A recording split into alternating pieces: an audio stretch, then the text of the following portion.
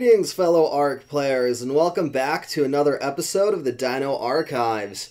I'm Havoc with the HGC YouTube gaming channel, and in this video, we're going to be talking about the Brontosaurus. We're going to go over the spawn maps, what they're good for, how to tame them, how to breed them, and then at the end, we're going to judge it on a scale from 1 to 10 based on its overall usefulness compared to all the other dinos in Ark. Now, there's a lot to talk about with the Brontosaurus, so I did my best to condense as much information in a small amount of time as possible. So if I glanced over anything, or if you have any questions at the end of the video, please put it in the comment section, and I'll be sure to address it.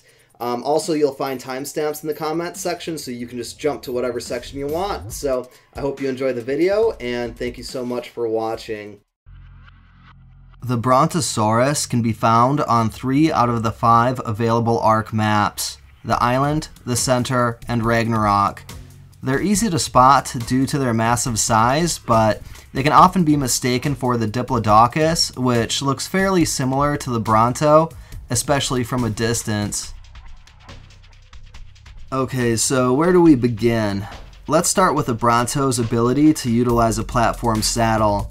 A primitive platform saddle can be unlocked at level 82 and can be built at the smithy for 45 cementing paste, 325 fiber, 550 hide, 90 metal ingots, and 125 silica pearls. The platform extension can be built in your inventory for 45 cementing paste, 90 metal ingots, and 125 silica pearls. By default, the Bronto can handle 63 structures on its platform saddle.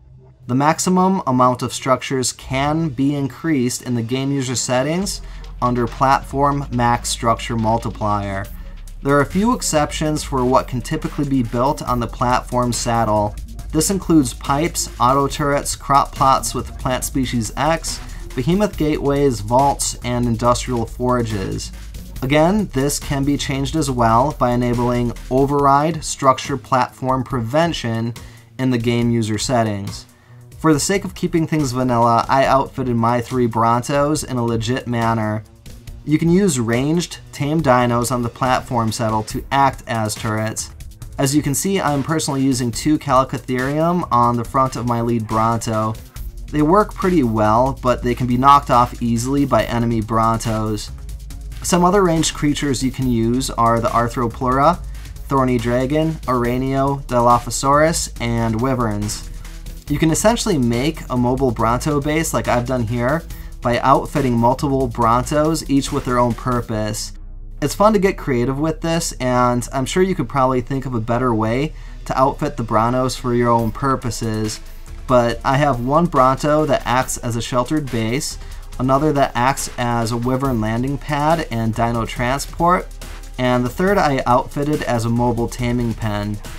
One thing to note is that dinos like the Argentavis and Castroids work better than a smithy on the Bronto platform, since the weight reduction buffs on both the Castroids and Argentavis lighten the load on the Bronto, which a smithy would weigh down your Bronto much more quickly.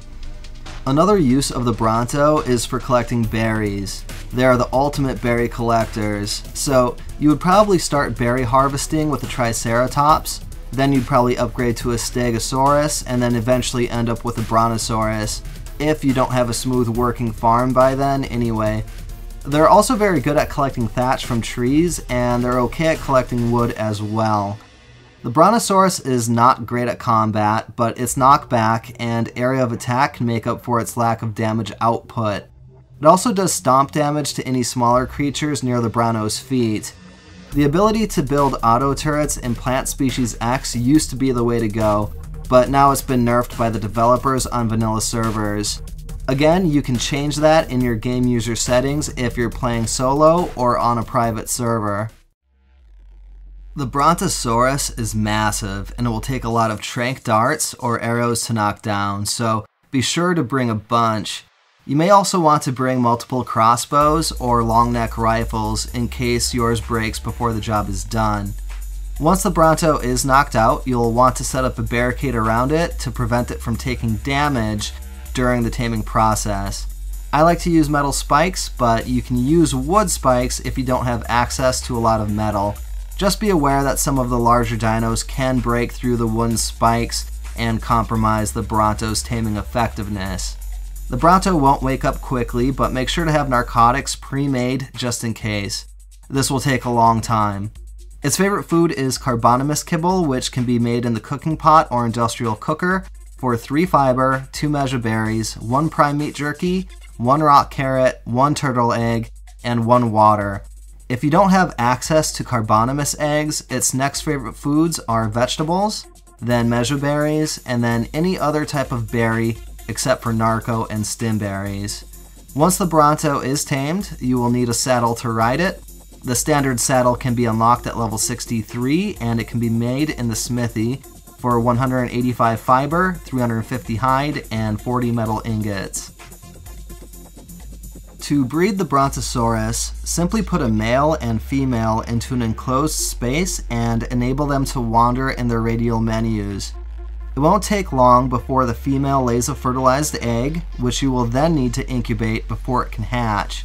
The fertilized egg will start losing health until the environment is the right temperature, but don't worry, the health of the egg does not affect the outcome of the offspring in any way. You can also store the fertilized egg in a refrigerator or preserving bin until you're ready to incubate it. When you're ready, look at the egg's HUD and see what conditions are required for it to incubate. It will either say too hot or too cold. If you can, use air conditioners for incubating the egg.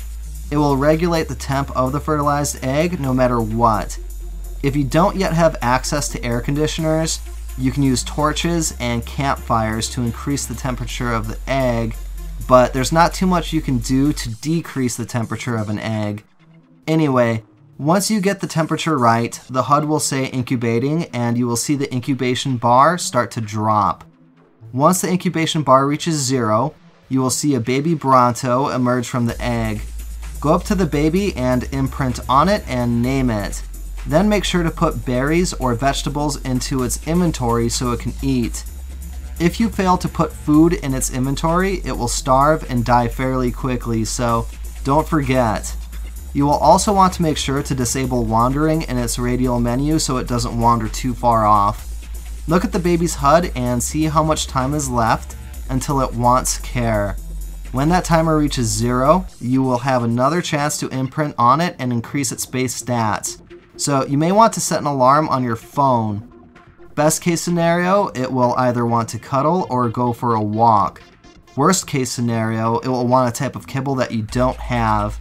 If you can't provide it with the kibble that it's asking for, you will no longer get to imprint and increase its stats. If you do have the type of kibble that it wants, put it in the 0 slot of your tool belt and feed it to the baby. After successfully imprinting on the baby, make sure to look at its HUD and set another alarm for the next time it wants care. Rinse and repeat until the baby is fully mature or imprinting reaches 100%.